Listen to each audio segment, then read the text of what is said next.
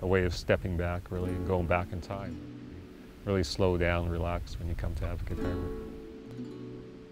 Most of our clients are beginners and, or people that have a small amount of experience. So it is actually quite unique to take them into an environment like the Three Sisters and around Cape Chignecto Park. The Three Sisters are sea stacks that have been formed through differential erosion, where you've had some harder type of stone and softer stone, and it's eroded at different rates, and it's left these sea stacks.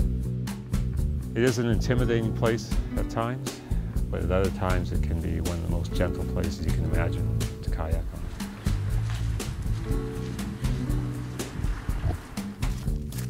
Amazing. Was it today 42-foot tide?